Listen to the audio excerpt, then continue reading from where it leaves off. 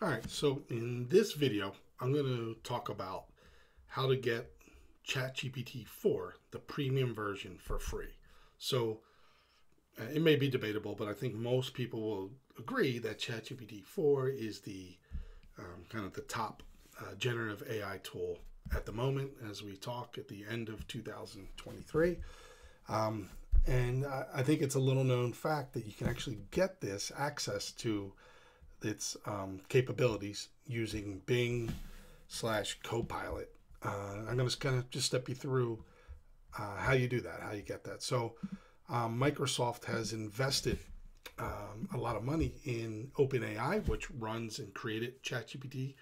And because of that, I think they got the ability to use it in Bing. And they've started branding everything that's kind of AI related Copilot. And so, anyway, if you go to either bing.com or copilot.microsoft.com and go ahead and try to log in, it should look very similar to this. I've shown you the Bing example, it would just say Copilot at the top here.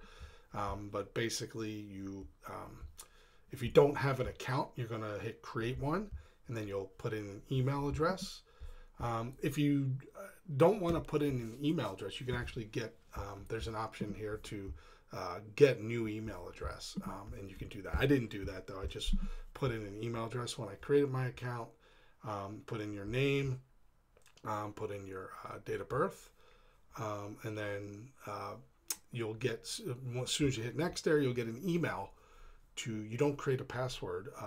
Their mechanism for logging in is sending you a code. And so you get sent a code and you enter it here, then hit next. This is the first time logging in, creating the account. You will go through this solving a puzzle. I've created an account multiple times, and one time I had to do like a bunch of the puzzles. The other time I only had to do one. So I'm not sure why that is. But then when you're finally done, you'll hit next and it'll say verify, and you can log in to your account and start using Bing slash Copilot. And I'm just kind of showing you here that this is the Copilot interface. It's very similar to the Bing interface. And the only difference is you do get to a history of your conversations with the AI.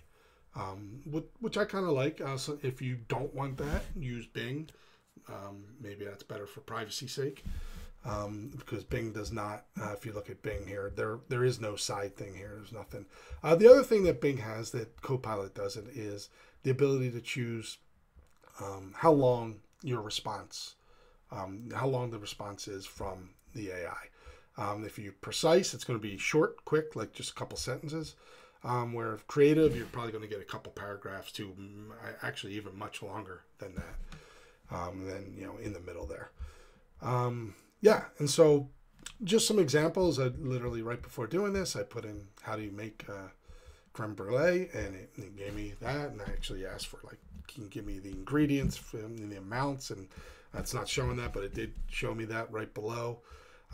This is kind of an interesting feature where you can upload an image. You just drag and drop it right into this search area down here, and you can ask it any question. I said, what is this?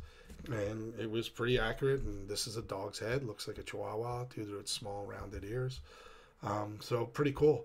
You can also have it create images. This is great, and actually using OpenAI's DALL-E for image generation, which I think does an excellent job.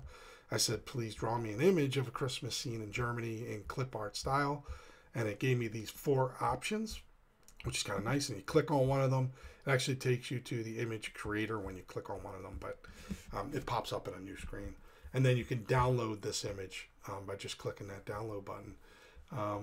And as you see, it really has great detail, high resolution. And so, yeah, that's it. This is a quick and easy way to get access to ChatGPT's premium features for free.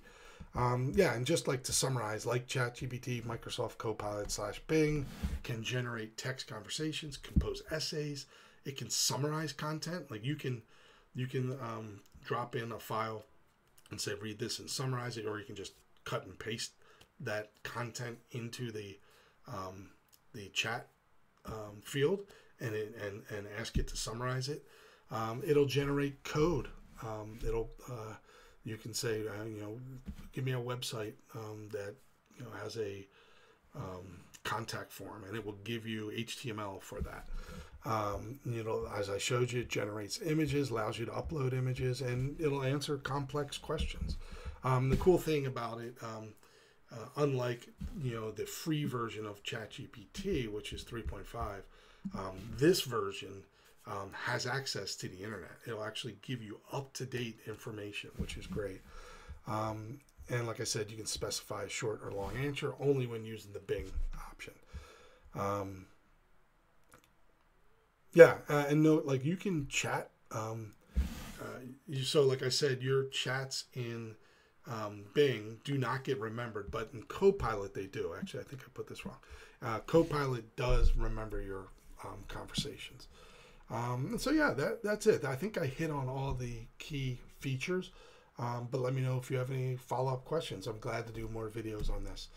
I hope this is helpful, and because like I said, this is a feature that not everyone is aware of, and I just think it's a great resource for people to use. Thanks.